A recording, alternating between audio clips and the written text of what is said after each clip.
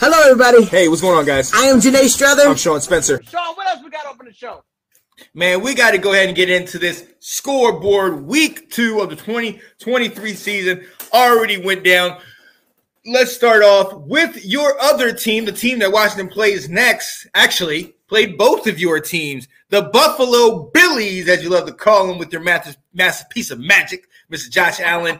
Get back to form, beating the Raiders 38-10. Janae on one side, Bills getting back to action. Gabriel Davis, Stephon Diggs, they got action. Cook was running the ball. On the other side, Jimmy G, Devontae, what y'all doing? 10 points? It didn't look good. It didn't look good. They didn't gel well together. The defense was horrible. Yeah. Yeah, no, I don't know what they're doing over there in Las Vegas, but it doesn't look good. Shout out to the Bills, man. The Bills looked the way we were hoping they would look. Now, it took a while for them to get into it, but once they was in, they just kept their foot on the gas. I mean, they did a great job. Yep. You have James Cook, like I said, running for over 120 yards. You got Josh Allen throwing 31-37, only missing 6 passes all game, just under 300 yards, 3 TDs. I mean, your Buffalo offense was amazing. That defense showed up and showed out. They finally look healthy. They're finally playing together. This is the Buffalo that we're used to. Yes. Yeah. That's what I want to see. I want to see Josh Allen look that comfortable. I want to see them look like the way they should. That way next week they eat the way they're supposed to. They can eat. taste. They can see the howl. Yeah. Oh yeah, I believe that. Look, let's move on down the list. Stay in the AFC. Another team that we're looking to kind of be like they used to be, the Kansas City Chiefs. They get the W, but again, they scored less than 25 points. Yeah, they did not quite look the way they should. Travis Kelce did get a touchdown. He got a touchdown, but it still didn't look the way we are expecting them to look. Yeah. I am hoping that it starts to get better, but at this point, the way they're looking now, I feel like teams got a chance. Kansas City is not looking like the Super Bowl reigning champs from last year, for sure. No, they're not. And they get a reprieve this week because they get to play the Bears. So they should be able to get on their footing again, and then they get to play the Jets, who don't have Aaron Rodgers. So, again, these are 2 games where they should be able to win. And, shoot, then they get to play the daggone Broncos. So, look, they should be straight for the next 3 weeks. But after that first week loss, and the team they played, Jacksonville's a solid squad. Let's not sleep on Jacksonville. A lot of us picked them high this year. And their defense has stepped it up. Kansas City's defense is not the same defense that you could, bully last year. Right. They have changed some things around. They look good, and I think that what they're doing now, they're putting themselves in like a top 10 category for defense, man. They're looking really good. Oh, yeah. I mean, they held him. Trevor Lawrence, they held him to 10 points. Come on. Yes, I started him on my fantasy team. I know they held him to under 10. Yeah, thanks. Sean. Another thing I don't want to do anymore. No more fantasy. Look, we're moving on to one team that I honestly, if you would have asked me at the beginning of the season, I would have said I think this team is tanking. Their main guy was they were going to potentially trade him away. The Tennessee Titans get the W over the Los Angeles Chargers. Janae, I mean, I'm surprised by this. Me too. But I'm also not surprised. I told you. You laughed at me last year when I said that Kellen Moore, Dak made Kellen Moore look good. Oh, my goodness. Dak made him look good. And it's playing out. The Chargers are not – they don't look like the same Chargers. Right.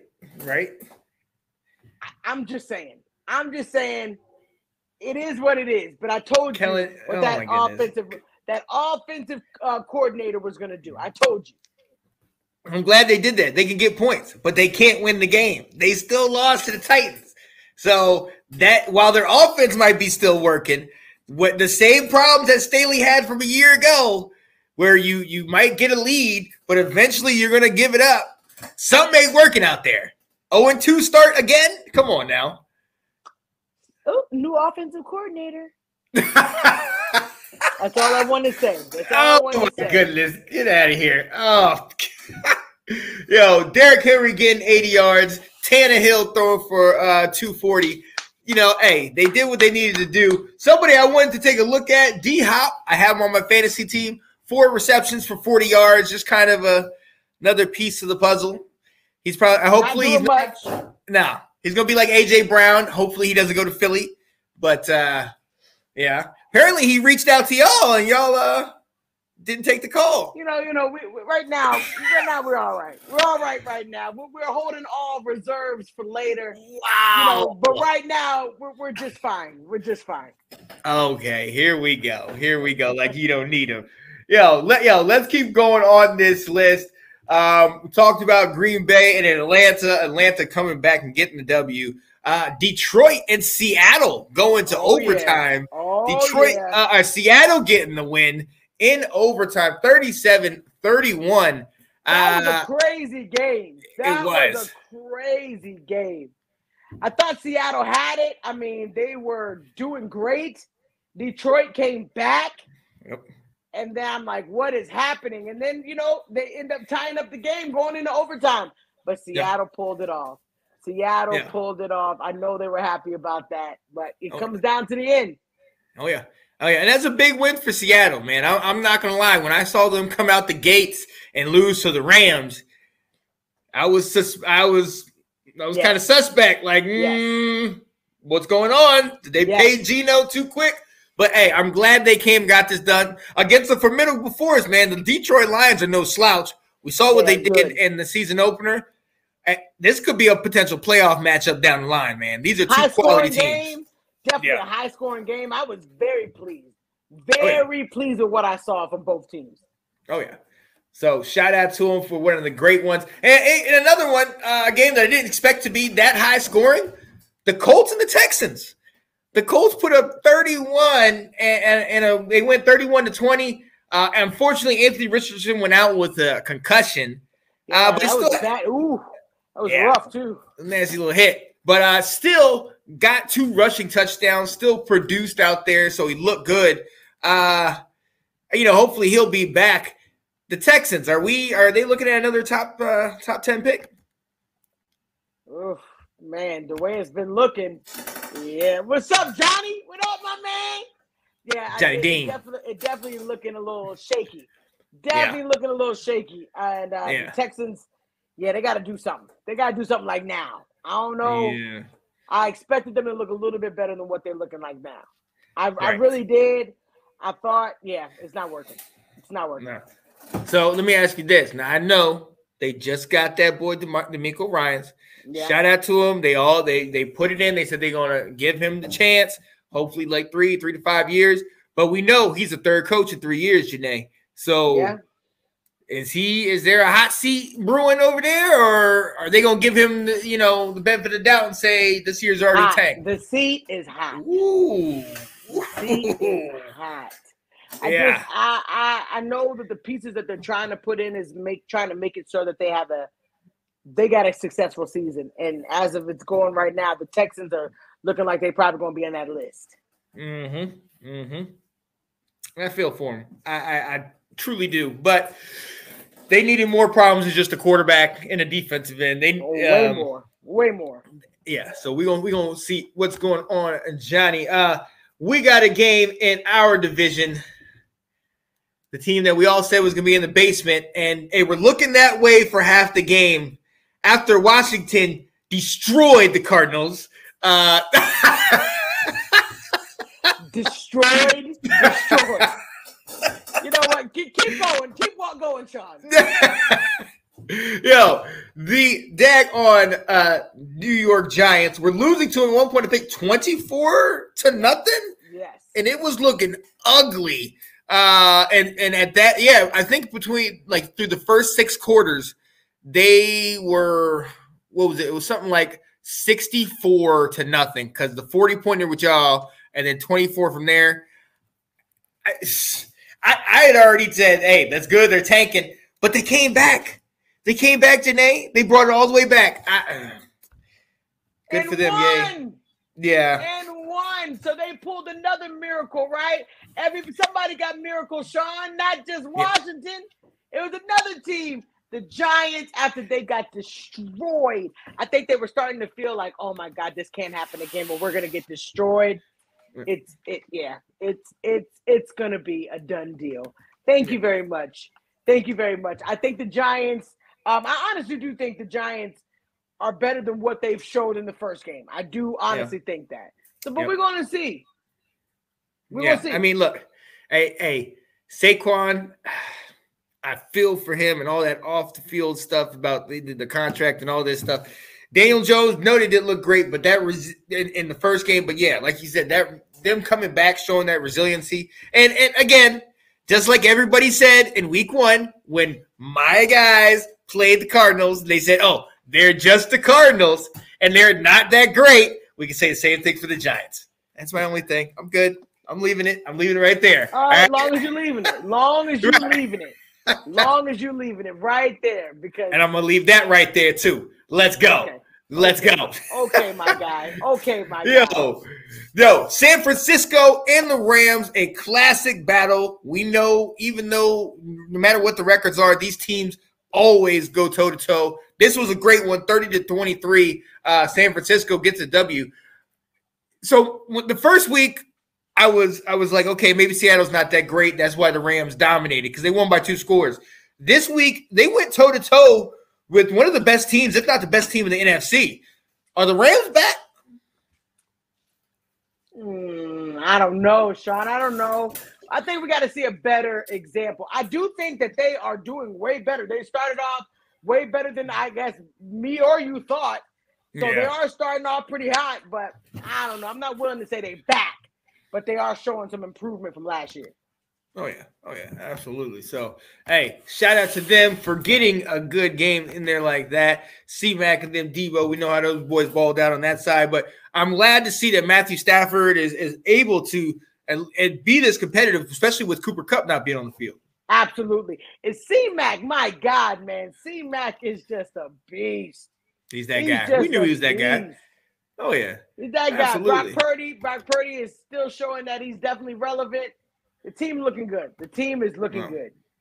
Mm-hmm. Rams look tough. They definitely do, but they still have the Niners. That's going to be the issue. That's going to be the issue. But I do think that they look way better than what they did. Way better than what I expected. Mm-hmm. Oh, snap. Steelers up 7-0. Scoring the first play of the drive. Okay. Pittsburgh, here we go. You're going to prove us both wrong. What is going on, people that are watching? We are right now going through the NFL scoreboard for Sunday. You guys, Tampa Bay fans, you guys are in here. We already kind of said it. The Bears are done. You guys got a W, and right now, Baker Mayfield has you guys 2-0. Tampa fans, how y'all feeling right now? They should feel pretty good, man. They were able to pull it off. They're looking pretty good. I mean, what can you say? Mike Evans is getting off. Boom. Mike Evans is getting off. He's showing that he should be paid big. He's from the first 2 games. Mike Evans is showing that he is still worth every penny. And y'all should still feed him the ball because word around town is he doesn't want to be there too much longer after this season. So y'all need to make sure Mike Evans leaves the building happy every Sunday. Yeah, well, and that's my thing. Like, I understand, okay, you want to wait to see how he plays till you do the extension or whatever. But once you've seen these first two games where he's been balling out, literally, like, just dominating, carrying the squad. It's been proven. I mean, I don't even know what we're even talking about. We're talking about Mike Evans. Right. He's one of the ones that should be paid. Pay the man. Pay him.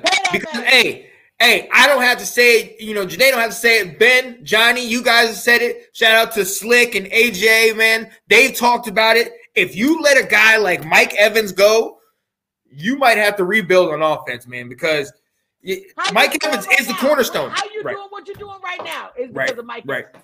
You would not be having these dubs without him. You would not be having these dubs without him. Now, I will say, like Ben is saying, that defense is legit. 5 takeaways in that on their defense this year. We know what kind of team they are. That defense has carried them for many years. Yes. So, as long as that defense staying healthy, you got Baker throwing for over 300 yards. Okay. Yeah. Shout out to them. They get wins. Oh, yeah. Absolutely. And the last one, Miami. Oh yeah. Miami in New England first. That was the last game. We missed one. I'm just waiting. First of all, Miami's 2-0. Tua got it done. It looks good. Mostert, he's running the ball. Wait. I'm going to go to the night game. There's still a game that we are clearly missing from the Oh, my goodness. All right. The Dallas Cowboys beat the New York Jets without Aaron Rodgers 30-10. Are you happy? Like, come on, man. There we go. That's all I want you to say. Oh, my goodness. That's all I wanted you to say, my friend. 30-10. In 2 games, ladies and gentlemen, my defense has only allowed 10 points. That's probably only happened, 4 or 5 times in the history of the NFL. What are these numbers? Wait, no. We can look it up. Oh, in the first we might have to. Season, Yo, get out of here. It hasn't happened too many times, you guys. Oh, my goodness. 70 points to 10 on defense. 70 offensive points to 10.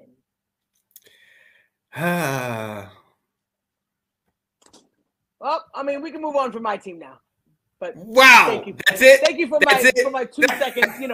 I just wanted to. I mean, but Sean, what does it say though? Like, is it done for Zach? Zach done, or is this something they got to work through?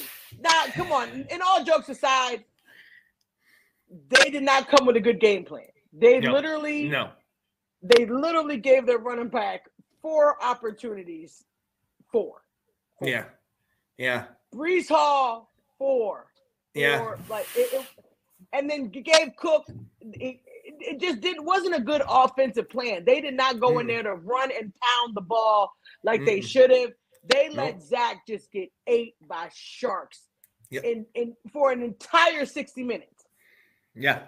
They let the man throw. Play to Wilson. One nice. beautiful play. I couldn't even be mad at it because I said that was damn beautiful. It was good. But it was good. That's it. Zach is embarrassing. The guy. It was embarrassing. Look, I'm going to be honest with you, Janae. When they drafted him, I questioned it. When they saw him play and he was kind of terrible, I questioned it.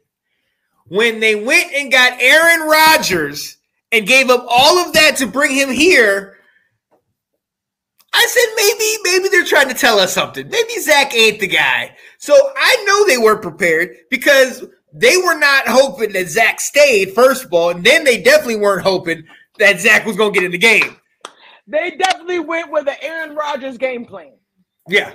Oh, yeah. And it doesn't work that way. It doesn't work that way. I probably watched like 10 videos today about, Rex Ryan basically breaking it down. The Jets blew it because they did not ground and pound. The Jets blew it because they did not come in there with a good game plan. The Jets blew it because they never double teamed my man Micah Parsons. There's some things that is like a must in the game. Micah Parsons had a field day. I honestly think the Jets went from we are playoff bound to we are picking in the first round, early in the first round. I just don't see anything different. Like, honestly, I love their weapons. Brees Hall, Michael Carter. I love Garrett Wilson, Offensive Rookie of the Year last year.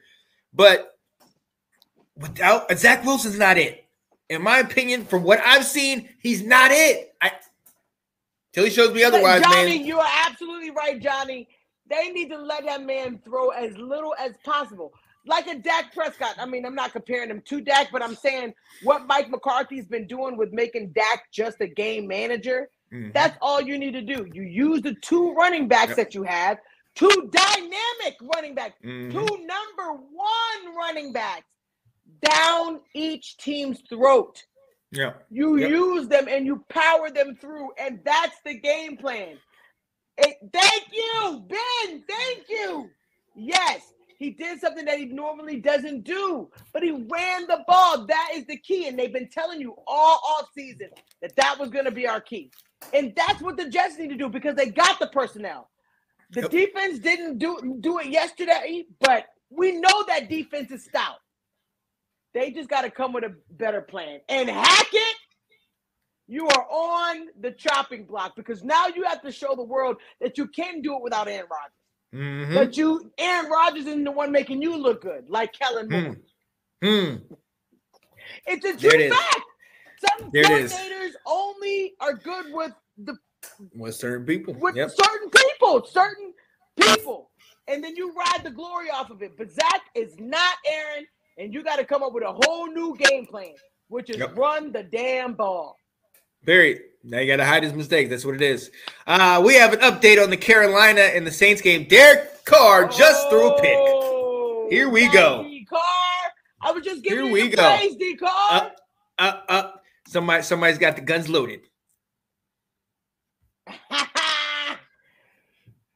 Woo! Listen, can't finish him. They 0-2. That's all I can say. But they were saying it was my boy Dak and how it's going to be such an issue this season because he doesn't have Kellen Moore. But there's another team that's not finishing with Kellen Moore. So I'll leave that at that. 7-3 now in the Pittsburgh game. Let's go. Let's go. I want to see him do something. I'm hoping. Nicole misses Winston. Oh, I'm sorry, Nicole. Nicole. I do too, man. I like having Winston. Come on, man. Come on. Eat a W, baby. Oh, Johnny doesn't. No. I like him. Johnny, I like him. I don't know why, but I like him. That's my guy. That is my guy. Yo, Sean, we can get into the last game. Now we can talk about Miami. What was Miami? Miami. 124-17.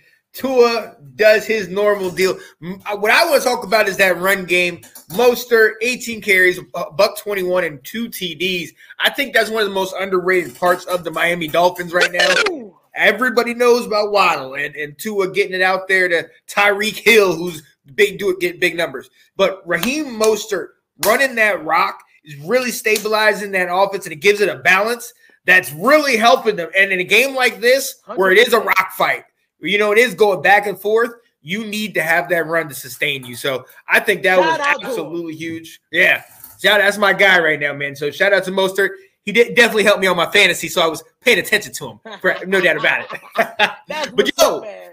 But Nay, Bill Belichick, 0-2. What are we talking about, man? What's up? Something else we've been saying. We've been saying this, but people don't want to get on this Let's Talk Football platform and listen. They think we're crazy. It's not going to happen. The era of Bill Belichick and wins are over.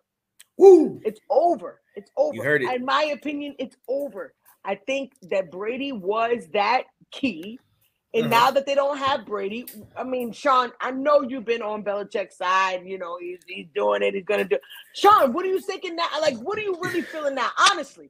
Because you've been riding for him all of these seasons now that he hasn't had Tom Brady. And I've been telling you, nothing is happening with it. Listen, Bill Belichick is still the great Bill Belichick that we know, okay? He's still got it. Great Bill Belichick with Tom Brady. Listen, when he had Tom Brady, they molded, they meshed together, and it was a great marriage. It was a marriage of convenience. It worked, all right? Tom Brady went off, and he had success. Nobody talks about how Tom Brady had to get a super team to have that instant success and how he struggled the next couple years. The same team that Jameis Winston had. They didn't add anything else other than Gronk. No, and Leonard Fournette, and AB. Get out of here. Oh, here we go. AB wasn't even their main guy. It wasn't even the main guy. Hey, but he was one of the guys. Godwin was already there. Godwin was the guy. Come on. Look. Bill has Belichick-Heimers. He's still thinking, thank you. He does. He thinks that Brady's his QB. Mac Jones is not him. It's not it. The W's are gone, Sean.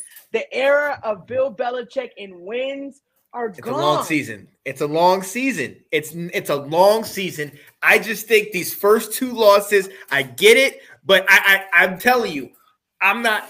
If there's anybody that can turn things around, it's Bill. He's the guy that's going to get them back on the right foot, in my opinion. There it is. There it is. Watch for the New England Patriots. Around. When are we going to see the turnaround? Week 3. What year? What year? Of this year. Yo. It's just like Alabama. Everybody's starting to see that it can't last forever. It can't last forever. And I need you to Bill Belichick was great. He was great. But with Tom Brady. He's got other spots. And he hasn't had any success. No success without he almost got to the playoffs. Look, he still has a defense that looks good. He still has a solid defense. He still has some offense. Yes. Sean, is that what we've stooped to? No. Is that what we've stooped to? I mean, almost got to the Super Bowl. Almost got to the divisional round. But just almost even got into the we're not counting those. We're not counting those. Yo, Janae, mark my words. New England will have a turnaround this year. They're going to make some noise in the AFC East. There it is. I'm telling you this right now. Look for another 8-9 season, ladies and gentlemen. Wow. Ben says, however, I do think New England beats the Jets next week. They won 16 games in a row against the New York Jets. Could be 2. What up, BG? I tell you what, QB coach duo doesn't work. McCorney and Zach. They can't stand us. Left hand up. Who are we? The Commanders. The thing is, I just want realistic people to get on the show. Y'all not realistic. But it's okay. It's okay.